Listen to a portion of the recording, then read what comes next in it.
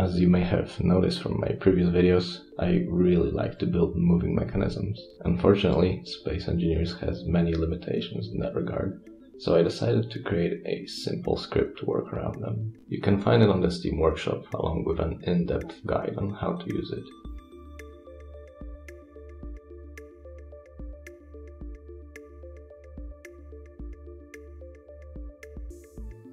In this video, I will walk you through a simple example of animating a robotic arm.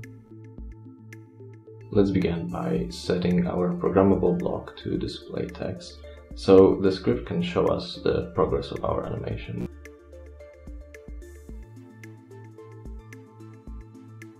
As you can see, we already have a few hinges to play with: the elbow, hand, and shoulder joints.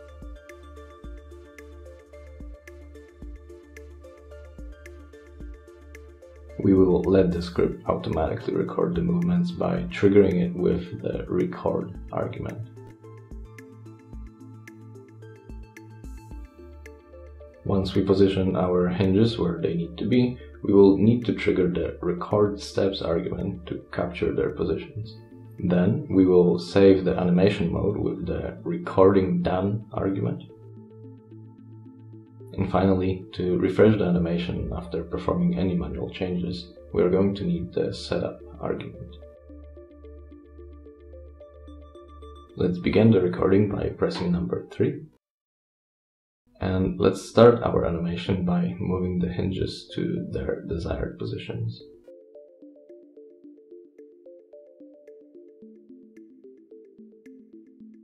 Keep in mind that the velocity will be captured, but the direction of movement will be automatically determined by the script.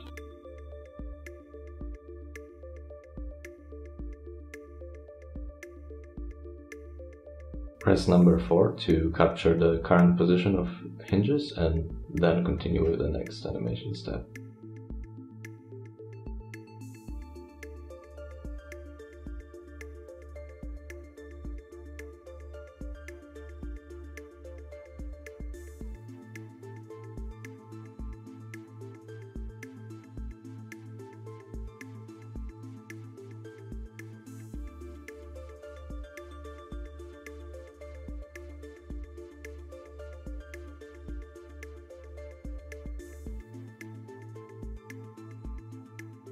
Capture the steps again by pressing 4 and save the animation by pressing 5.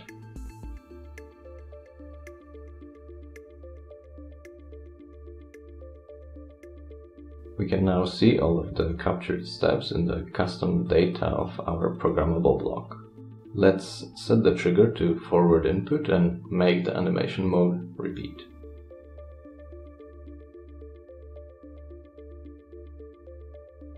While we're at it, we can clean up some of the values.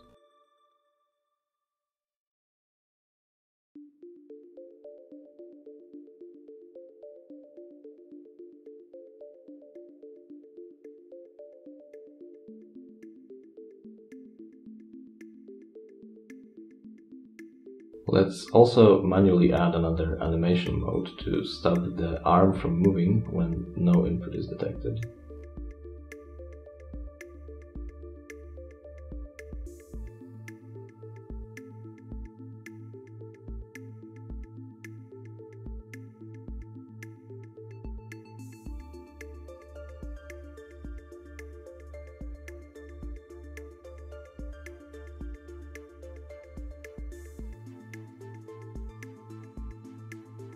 And now we can press 7 to reset the animation and test it out.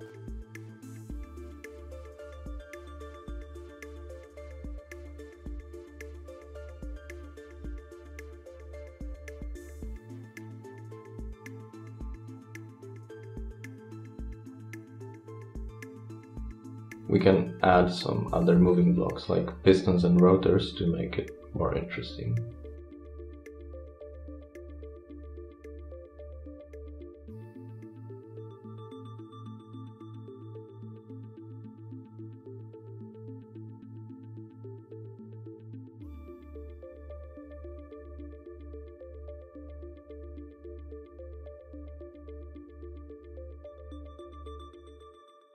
The script also allows us to toggle any components we like and to lock and unlock landing gears.